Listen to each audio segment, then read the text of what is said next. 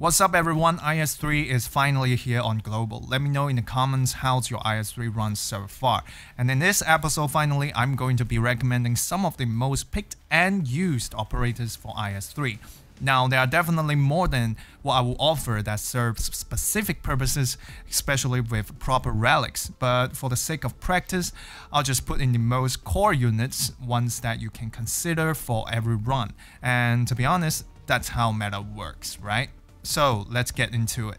So the way I break it down is that I'm going to introduce these tags that describe in which aspect an operator is good at. So starter is that they are good in the starting levels, mainly first and second floor. You can safely pick them in the starting 3. But some of these starters, they could be falling off once you hit higher floors. Function means that they serve a specific purpose that is not damage, so healing, DP regen, but most notably are control and can be solution to a particular boss or level. Carry means that they can serve as the core damage dealer in your team and in a lot of scenarios. And ideally, you want to have at least one of them at E2 as you enter 3rd floor. Supplement means that they are likely secondary pick in the class, or you can consider picking them when you have excessive hope and the game keeps throwing the same voucher at you. Relic dependent doesn't mean an operator can do good without relics, but rather they can be significantly improved by certain relics, or that they have a lot of relics that can be beneficial to them. Cost efficient is mostly a tag for lower rarities. It usually describes the operator as doing a serviceable or even outstanding job with just a relatively low hope cost. So now let's take a look at the meta in order of classes. Starting from guards, despite them being the #1 class in IS2, they are a lot weaker in IS3. Most of them can't hit aerial enemies, and the ones that do are usually stuck with dealing with the breeders and their offsprings. That said, there's someone who absolutely kept the guard voucher being a treasure at least the first 2 times, and it's no other than Vanguards, undisputed MVP of IS3. He is the #1 damage dealer in any team, and he counters the breeder, which I explained in the last episode. Next we have Gavior Alter. She's a newbie friendly starter pick, has decent damage while being able to block like a defender. The problem with her is that once you get into higher floors, she is very susceptible to the breeder who chips away her defense real fast, and her damage falls off fast afterwards as well. With attack speed, however, she can pull off what's called a pull interrupt trick towards some key enemies, but that's some advanced technique that we're not going to get into here. Skill 2, M3, and you're good to go with her. Neural Alter is a good secondary pick once you have secured Vanguards, and she's a pretty good damage core for the 3rd ending boss. I recommend doing module level 1 and skill through skill 3 masteries if you haven't already. Now Highmore is the free operator in IS3, and her IS only talent is actually quite good. She requires no operation, you just put her down and you can pass all of the 1st floor levels including emergencies with no problem. And that's achievable E1. A really comfortable starter, skill 1 mastery is recommended. La Pluma is similar to Highmore. They both are picked as a starter, with her being better on damage and Highmore better on survival. There really isn't too much difference in earlier floors, but Highmore survives better later on, although both of them cannot serve as a carry in higher floors. Next we have Vanguards. They are still not a highly demanded class. Usually you only need one of them in your pocket. Fang, if you play the human-oriented squad, is still solid. For most map, her DP gen will suffice. Myrtle is a classic, but I only recommend her as a supplement if you play the guard Vanguard squad or the human-oriented squad. Otherwise, she costs 3 hope, and I'd much rather take Elysium. So I would rate Elysium for being the #1 Vanguard choice. He buffs snipers, and snipers are very important in IS3. He has a lot of functionalities packed that can come to use in different maps, so for all these offers, he's really a cost-efficient choice. Cantabile is also a decent choice. She can do good damage or generate DP insanely fast if you get attack or attack speed relics, and you can pick her over Elysium with those relics. Psylocke is mostly used for supplement, picked usually in the endgame. You can use her in the Shamla boss, but only when you have assembled all other necessary components. Onto defenders. So in IS3, blocking is pretty much the only job for defenders, so you don't spend hope on higher rarity ones that also just mostly block. Horn, however, is different. She is the only defender carry, has 3 versatile skills that with all C uses, has a long attack range that comes in handy, and she becomes stronger with a lot of relics. You can start the game using her skill 2, and I don't know if you have noticed, but the standard boss arena looks like it was designed for her. If you have the resources, I recommend all her skills for mastery in the order of 3, 2, 1.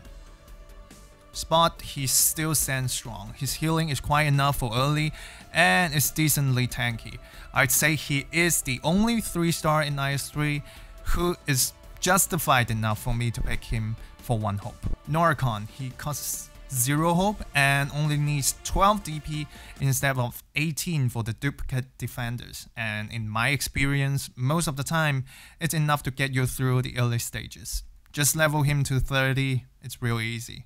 I'm gonna put in Heavy Rain here because there are not a lot of good choices for defenders, and I recommend trying her when your vouchers overflows. She can protect your key damage operator in dangerous situations, but do require a strong understanding of the maps. Just know that she's a good supplement for now. Now for supporters, they provide buffs or debuffs the enemies who has insane stats on n15, and you would pick amongst them depending on your current team comp, the relics you have, and the ending you're going after. Suzuran is again mostly picked for the endgame. She's very crucial in being able to amplify the damage so you can evaporate the Shamla boss in one go. However, she's not much needed on the way and also does not have a good positioning with the standard boss. So that's the thing that kept her from being super good. Sculptor is generally the best 6-star supporter pick. She can provide healing when there are no medics. Her inspiration can spread the buffs she received from the relics. Attack and defense boosts are both important in n15 because they make your DPS hit harder and the defenders tank better. I recommend all her skills in the order of 2, 3, 1. For buffers, I think the second incoming is Stainless. He can switch between mainly skill 1 and 3. Skill 1 buffs teammates and skill 3 to deal damage. He works best with marksmen, which he either buff or use them to operate his skill 3 turrets. But what I say is Stainless, especially skill 3, requires you to understand both the map and his mechanics well enough, so practices are needed. Gnosis is mostly for freeze CC in IS3. All the control related relics are his favorite. He's mostly used for CC against the final night boss. He's not very reliable on freezing off the UFOs because of the range. Only his skill 2 is needed, and with enough relics, sometimes he's serviceable in E1 as well. Link is mostly a starter, but again with summoners, you need to be an experienced user plus is familiar enough with the levels.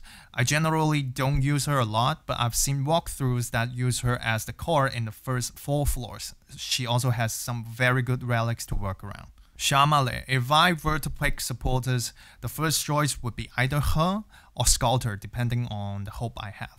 She's still the best debuffer in the game. The 50% attack and defense cutoff is insane for the statistics in n15. With some SP recovery relics, she can easily have permanent skill 2 to work with. Earth Spirit is a kinda niche one, so this is more of a little spotlight. With module level 3, her slow is super good, does 80% of slow coverage on a single enemy, and 25 seconds of AoE slow with skill 2, so it's like a budget Suzuran or Mostima skill 3. If you need slow and happen to have Belter, have a try. Sniper is the key carry class in n15 IS3. From my experience, I will always have at least one of Pazyamka, Chain Altar, or Cruise Altar in my composition. Pazyamka, the key ranged DPS choice. The most crucial part of a kit is the typewriter. It gives great flexibility of her position, and oftentimes you'll see her doing the job of 2 people, which is very valuable in IS. Her typewriter also enjoys buffs from attack speed relics and summon relics. Chain Altar, on the other hand, fills in the AoE demand where Posyamka is weaker at. It's possible to start using her, but you will need Spot for the tank comp to stay alive until you have enough DP to deploy her. When you just couldn't get Winnar through the vouchers, you can pick her to sub in. Exia, still good as always, but requires proficiency with her and the levels to time her skill 3. She's usually used around a support comp, so that mostly includes Warfarin and Stainless, and maybe Shamale. I would say she's an advanced pick, but it's fun experimenting with her as a core. Now on to Cruise Altar. She is so good in IS3, and I would rank her as the #1 non-6 star, no doubt. You can buff her similarly to Exia, and plus, she has the anti-air stun measure that absolutely destroys the seaborne UFOs. The value she provides is being able to free up the need for Texas Altar, and you can spend it on other operators or later on Yatol Altar.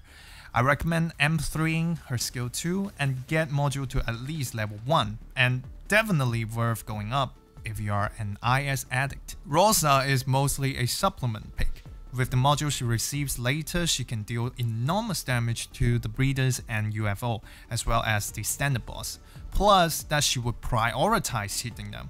If you are building her from scratch, I will recommend her module level 3 first and foremost, then skill 2 mastery 3, and maybe skill 3 M3 as well.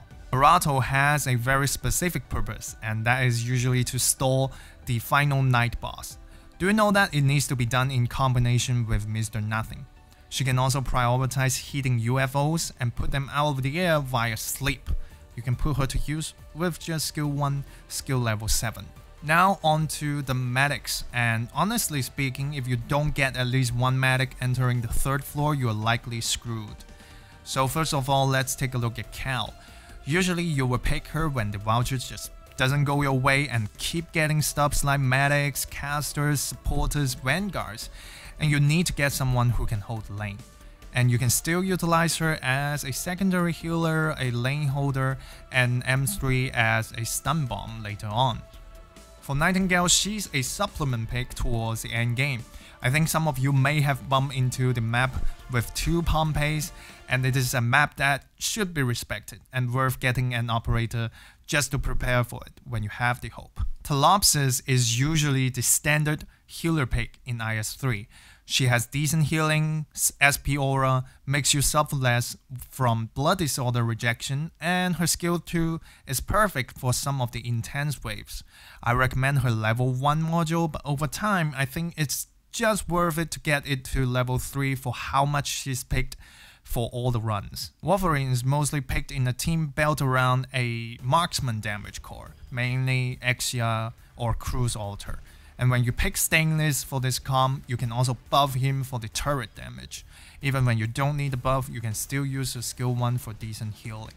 Whispering is a secondary healer and sometimes picked over Talopsis if you are expecting to get into the Wonderland node and potentially face the Frozen Monstrosity boss. She also does provide decent healing and a lingering healing effect that is unaffected by the minus 70% healing debuff. Her module level 1 is crucial for the self-sustain. Just give her a try if you have built one. Now let's take a look at the casters. Obviously, they are extremely crippled by the high-res environment, so there are generally 2 scenarios where you pick a caster, either when you have like 3 or more relics related to arts damage or casters, or when you pick them for function, for example Mostima for slow, Lin for stun, and Ebonho's skill 2 when you have the glory pack. First of all, Golden Glow. If you keep getting caster voucher and you are about to enter 3rd floor with no damage core, I think it's safe to pick her without much relics. She can strike from rather safe distance with skill 3, and she actually pairs well with Sculptor or attack speed relics. She is also one of the few ways to brute force kill the final night if perma stall is not possible. Mostima, mostly used for her stalls with module level 3 and skill 3. She can buy time for key DPS skills to recycle, stall enemies like the Seaborn Reaper until they die, etc. Now the following two, I'm a little torn as to whether or not to even put them here. I'm gonna say they are the most optimal arts damage dealer behind Golden Glow, but I'm also sure not to pick them without any related relics.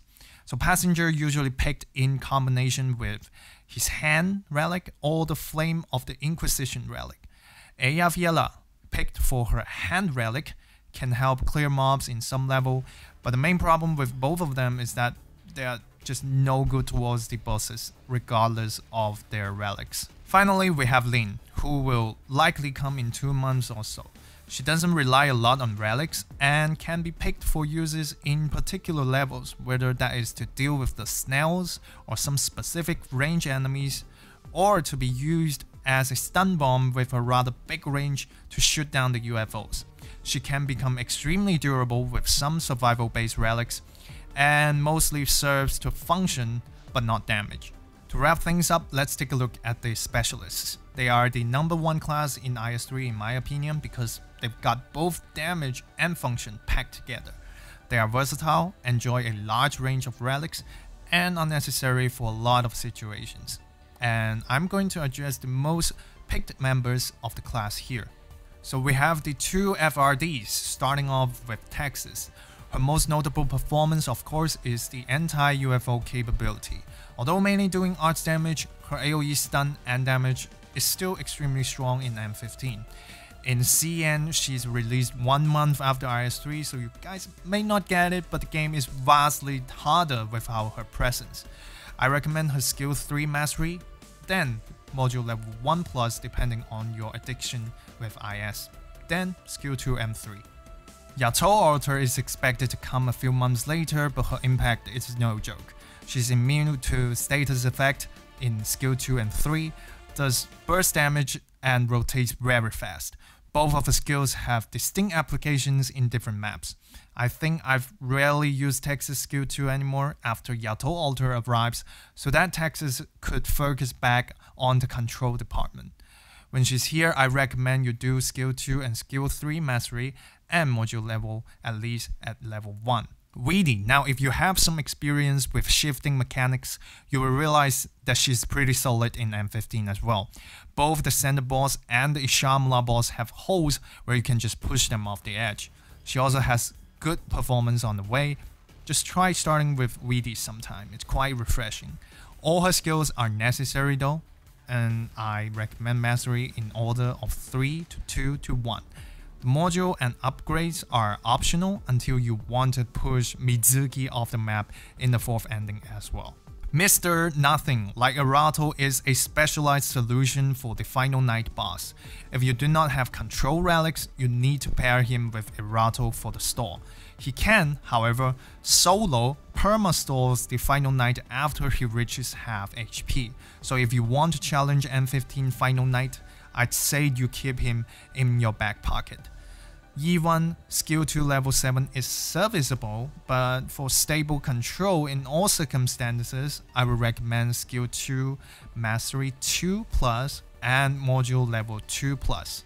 Finally, a little spotlight for Ethan. He's very good since the introduction of his module, and attack speed relics can translate into a higher bind rate for the guy. Take a duplicate helmet guy for blocking, and E2 Ethan can take you through the first 2 floors quite comfortably. You do need to get him a level 3 module and skill 2 mastery 3 though. That's my personal experience and recommendation for the n15 meta. You're always encouraged to try out different team comp, pick operators based on the relics you have, and improvise upon that. And this list is definitely not all that are viable in n15. That said, I hope this video helps you with your building, and I will see you in maybe some actual practices video later. Enjoy your runs.